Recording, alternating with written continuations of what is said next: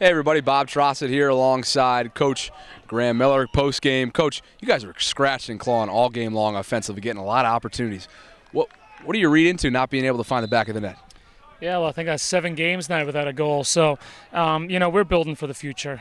This is a program that we knew that was, struggling for the last couple of years. So we need to just keep taking the positives from games, and the fact that we outplayed them. We gave up a couple of soft goals, and, we created many chances. And obviously there's a wall in front of the goal that I can't see.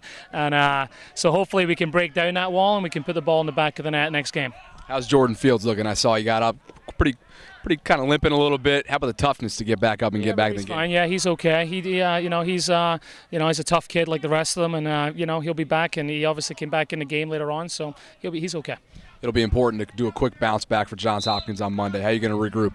Yeah, well, we just got to go. It's the next game, next game up. We can't dwell on this result, and obviously it's a tough one because it's conference and it puts us behind the 8 ball there. So we just got to go on to the next one. We got to work hard again on practice on Sunday, and then be ready for that next game. And we got to start, finding ways to put the ball in the back of the net.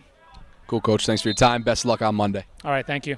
He's Coach Millar. I'm Bob Trossett. Good night from Mustang Stadium.